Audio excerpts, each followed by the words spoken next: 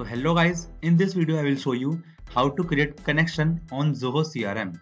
So for that you will need to open any web browser on your computer and then search Zoho CRM.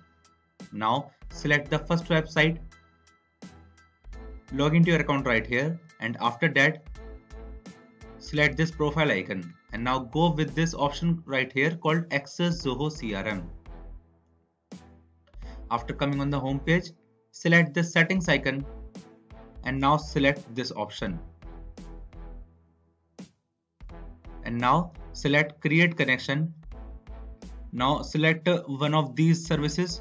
You can choose from this list, and after that you guys will need to give a name to your connection and to your connection link. So after giving name, you guys need to select the scopes from this list, and after that scroll down and just select create and connect button,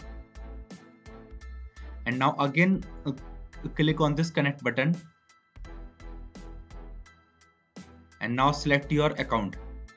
So guys, as you can see, my connection has now been created on my Zoho CRM platform. So that's how you guys can also able to create connections on Zoho CRM.